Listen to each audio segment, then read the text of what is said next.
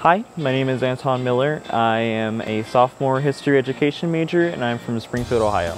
I really enjoy learning about the past. I think it's really important to learn about the past to be able to educate people about how to go about the future. So I want to be a teacher because I want to have a significant impact on my students' lives.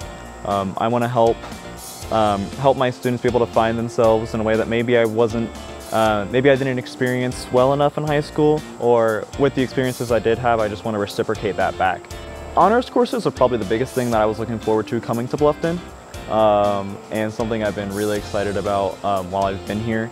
So these honor classes really help us explore these passions that we have and have like a medium to be able to discuss these passions with other students who are just as passionate about it as we are. So the professors are very nice, and if you're struggling with anything in their classes, they definitely make sure to take time out of their schedules to be able to help you. I strongly encourage new incoming students to get involved, because probably some of the closest friends I've made this year are because we're involved in band, because we're involved in the ministry team, because we're involved in chapel.